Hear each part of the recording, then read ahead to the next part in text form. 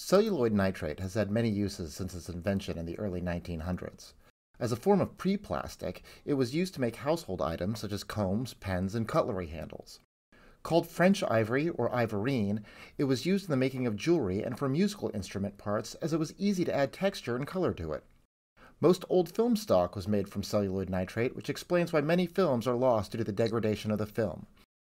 Because of its volatility, other materials have taken the place of celluloid nitrate in most instances.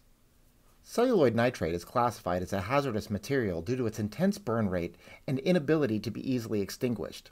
That being said, luthiers still find use for celluloid in binding, pickguards, end graft caps, and inlay material, particularly when restoring vintage instruments, but also in new construction. Luthiers Mercantile offers a few different items made from this material. In order to safely ship these items, special hazardous material procedures must be followed. Celluloid nitrate is not allowed in aircraft and can only be transported via non-USPS ground service. Celluloid nitrate must be packaged without packing material or other items and is placed in special reinforced boxes. Without exception, an adult signature is required upon delivery of a hazmat package. After 3 attempts for a signature, the package will be returned.